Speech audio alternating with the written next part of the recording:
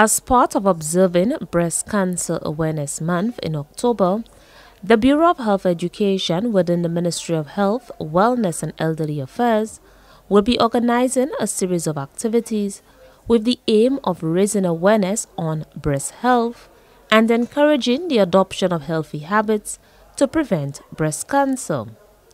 Health educator in the Bureau of Health Education, Nadej Smith-Lambert, spoke on the need to ensure information on breast health is provided and to encourage healthy behaviors such as screening and physical activity. Okay, so for the 2022 observance of Breast Cancer Awareness Month, the Ministry of Health has decided to focus on ensuring that women are knowledgeable of the breast screening services within their communities and taking advantage of those services.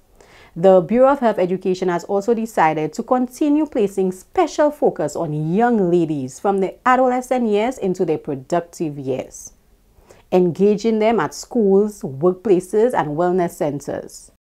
Smith-Lambert says it is necessary that the focus of raising awareness on breast cancer prevention be tied in with the physical activity component. The theme for this year's observance is St. Lucia Moves. Move to fight breast cancer. With the acronym for MOVE being M, mobilize schools, families, workplaces, and communities. O, offer and access screening services within our communities. V, varied age appropriate physical activity. And E, educate on breast health and healthy eating habits.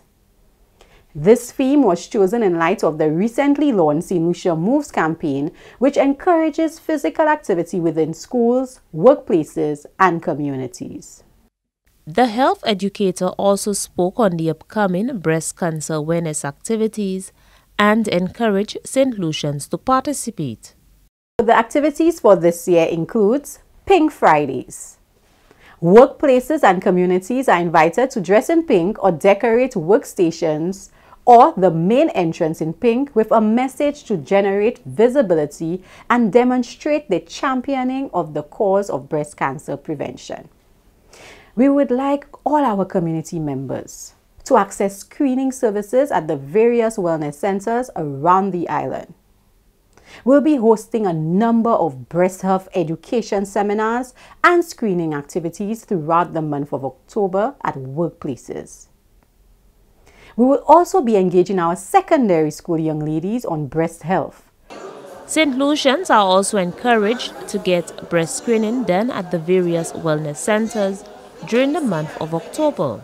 The Bureau of Health Education also calls for the celebration of breast cancer survivors and warriors.